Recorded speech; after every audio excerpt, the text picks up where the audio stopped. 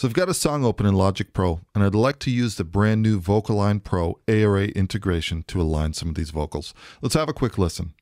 Falling deeper, I don't know you yet, but I believe you can change me. You trace me back to where it all began. Okay, so that section was loose in just a couple areas, but I'd like to tighten that up. Let's continue listening. You gave up everything that you love to make a better home for us still. Okay, that section could use quite a lot of help. So let's take a look at how we would do this. Okay, so first things first, I'm going to select all of the tracks that I want to apply VocALign to.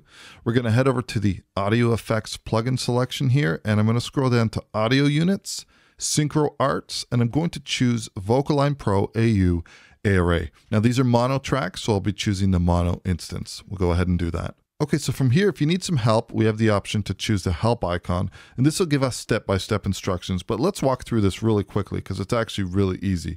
So first things first, I'm going to select the lead vocal tuned, which is the main track that I want to use as the guide. So with this selected, let's start and then stop, and then we have the option to capture guide. Now I want to use all three of these together, so let's lastly select the remaining three regions. Again, start, stop, and this time we're going to choose capture dub.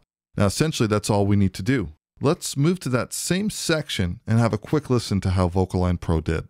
You gave up everything that you love to make a better home for us still. And we'll bring that out.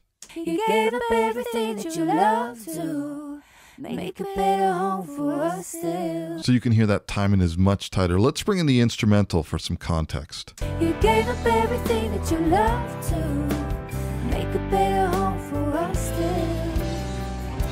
Falling deeper now. So that's using VocALign Pro, ARA, and Logic 10.5.1 and above. Thanks for watching.